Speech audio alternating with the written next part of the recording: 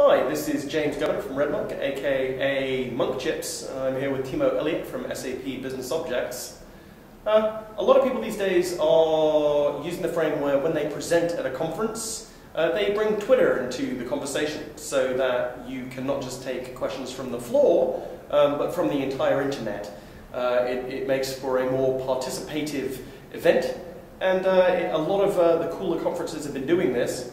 And I think it's kind of interesting, Timo here has hacked together a way of actually integrating PowerPoint with Twitter tools. You can download this, and why don't you show us what it's about, Timo? Okay, so let me just show some quick examples.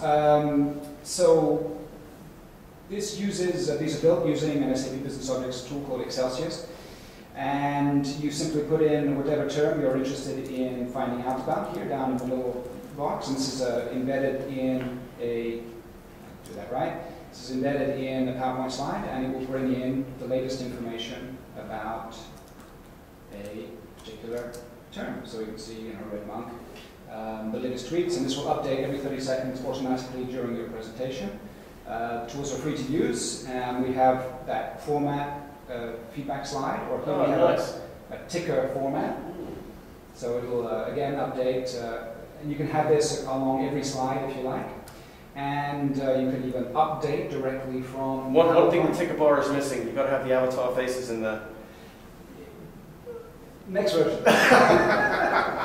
And finally, there's various different ways of voting. Yeah, this was the question, is this innovation from SAP? And I believe the Timo Elliott vote... That was my vote, yes. Swung it. So the idea is you can ask the people in the audience to send a tweet and count up the votes on different options. Yeah, Twitter voting makes a lot of sense.